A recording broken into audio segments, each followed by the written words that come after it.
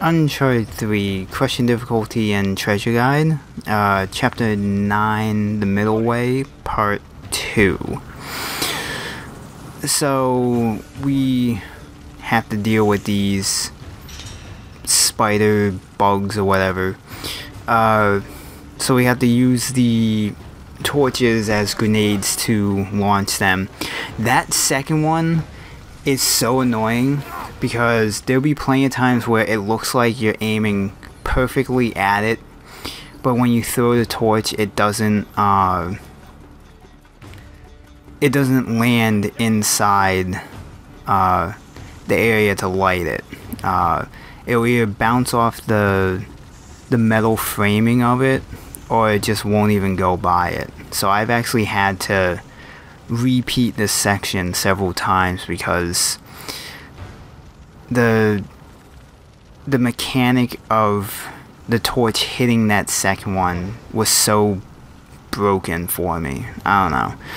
It might have been just me, or it just might be that particular angle that you have to get it to is kind of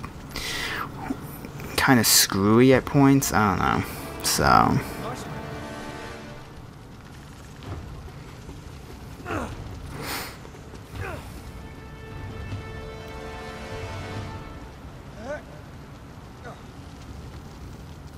get on the other crank. Help me open it. and then you can kind of see it in the background. You can see the treasure kind of sparkling, but you can't get to it until you release the water. And I've never had it happen on the first time I played, and then this time of you have to shoot it, but you have to be below it. You can't just shoot in and dive in to pick it up. You have to be right under it when you shoot it so you can pick it up. I was trying to see if I could jump towards it and get the prompt, but so just get as close as you can right under it and just mash triangle as soon as you shoot it, just to be sure that you actually do pick it up. Okay, one more.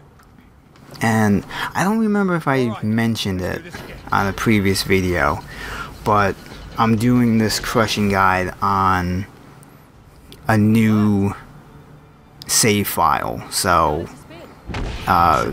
just like the previous Uncharted games, it gives you the option on a new save file if you want to carry over the treasure you've picked up, and I selected not to carry them over just so I can have all 100 treasures and the strange relic to actually pick up for this guide.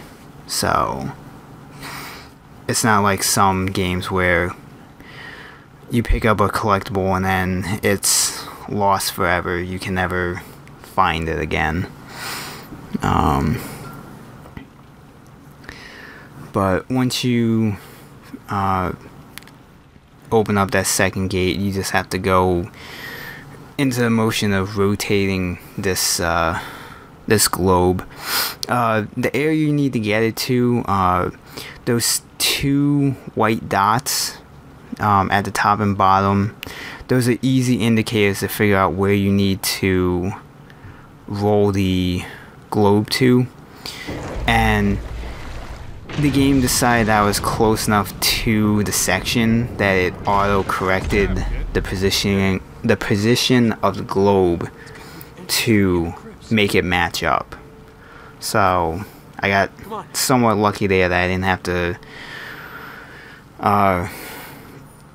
deal with trying to turn the thing just enough for it to match up.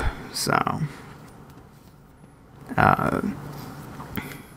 there's the last treasure to pick up after you get to the top of the stairs, and then I cut out the giant long cutscene after it just because it's really boring. Alright, we're looking for a knight's tomb, just like we found in France. If my hunch is right, he'll be buried with the other half of our amulet.